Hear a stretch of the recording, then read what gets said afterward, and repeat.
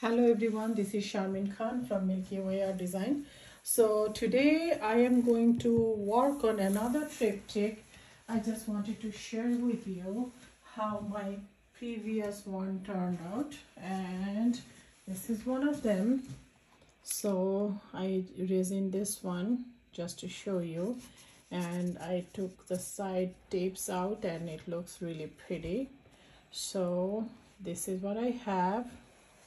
So I'm going to create something similar, but this time my base coat is going to be the combination of black and white, and we'll see how that turns out.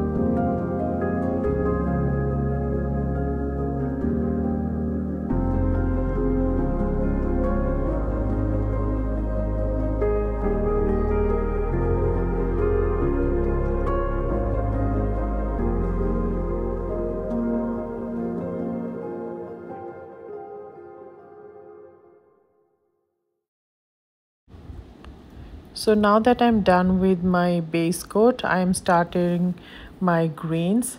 The first color that you see, it's a combination of primary elements olivine, which is a pigment, mixed with Master's Touch, which is a Hobby Lobby brand, and the name of the color is light olive green. So I mixed those two, and this is a translucent translucent color, and I mixed those two to get that beautiful olive green color. The second bluish green that you see, it's from Creative Inspirations, and the name of the color is Viridian, which is PG7. I am really liking this color. I bought this color in a fluke, but I am glad that I bought that. So as you can see, after that I layered my cell activator, which is Onyx Black from Amsterdam. And what I'm planning as far as composition goes, I'm trying to fill up the white part of the base coat. So kind of I'm using in my mind I'm trying to have the negative space, which is going to be predominantly black, and I'm trying to keep all my patterns and my flowers on the white base. So as you can see that I left some space for the flowers, and the rest I have filled up with greens. So as you saw, the first color that I have added to my canvas is Folkart's color shift paint, and the name of the color is called Flash Orange. On top of that, I used another acrylic paint, which is called Vermilion Hue from Winsor Newton Galleria Acrylic.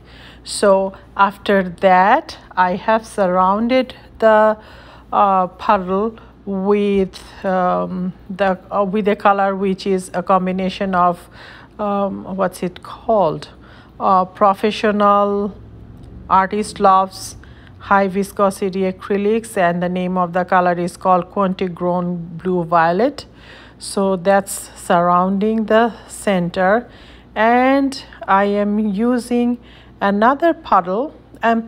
The way I'm picking my colors are, I want them to be kind of similar tone but at the same time they should have enough difference that once I lay all the or blow all the flowers, they look different.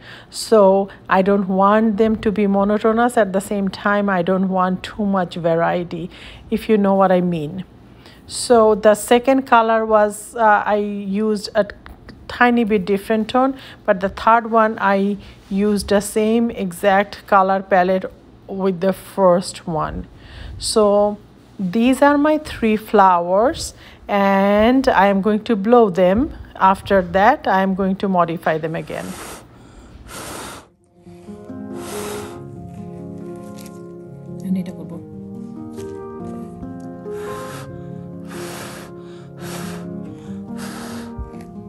This one.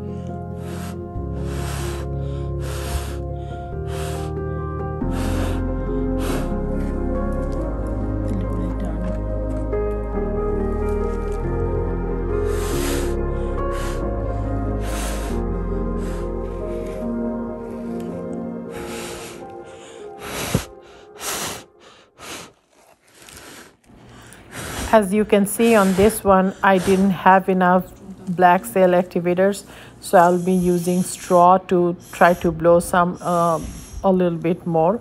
So I will have some imperfections, and never get nervous if you see these little imperfections, because at the end of the day it will turn out just right. You'll see. Now that I'm done blowing, I'm going to use a skewer, and of course I'm going to use the thicker side of the skewer to make it more prominent.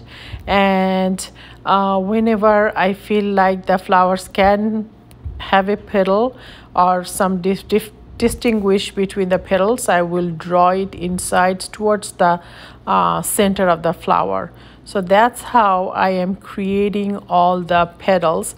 And just make sure that I have a paper towel on my other hand, so every time I gather some paint or use my skewer, I wipe it down on the paper towel on my other hand. That way what happens is every time the skewer goes into my canvas, it's clean. And once I'm done, I'm spinning my painting.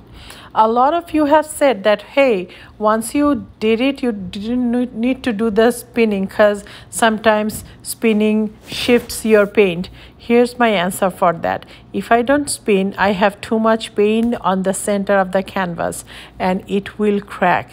So therefore, the spinning that I'm doing, a lot of it because of the, oops, did you see what happened?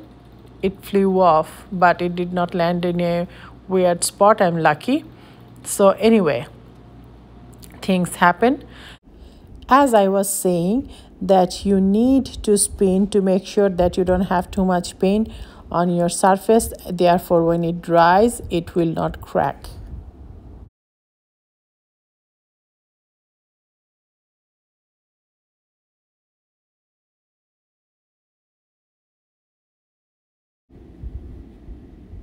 Now at this time you can have so much fun, because you can make all these little modifications to make your flowers pretty, or you can make your design pretty.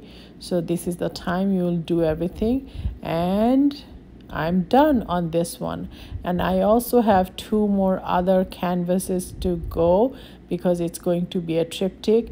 Now you can see that I'm making sure all my sides are covered.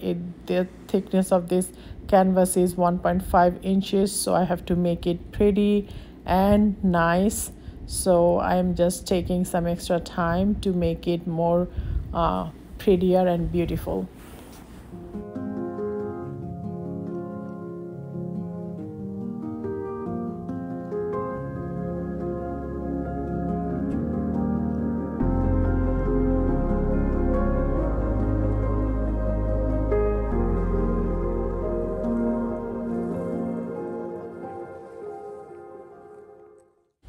I'm done with my first one, and I have to do 2 more, because it's going to be a triptych.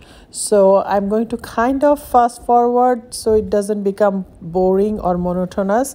So enjoy, and I'll play some music for you guys.